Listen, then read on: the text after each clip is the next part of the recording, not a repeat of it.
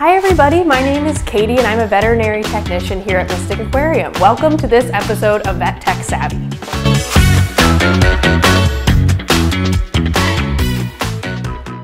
Today we're going to be talking about this crazy contraption in my hand here.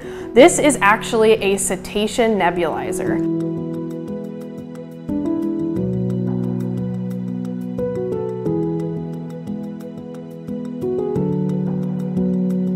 You may have a friend or a family member that's had to use an inhaler or a nebulizer for a treatment. And just like with people, sometimes animals will have conditions that affect their lungs. A nebulizer is a way that we can get medication to that part of their body to treat it. This type of nebulizer is used for a cetacean, which could be a whale or a dolphin. The way that it works is these little holes at the top. We have these atomizers that we attach.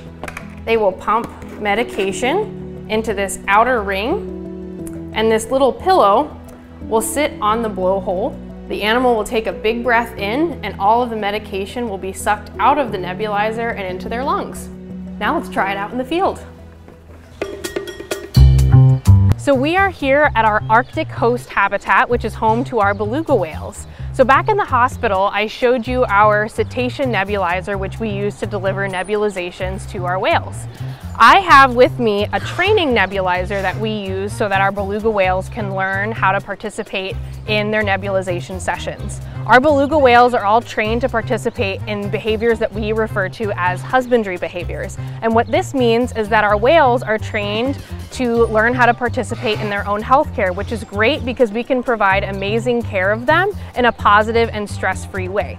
So Kela, my friend back here, is going to show us how this behavior looks with our practice nebulizer. So if she ever needed a real nebulization session, we would know how that works and she would be ready to do that. Let's check it out.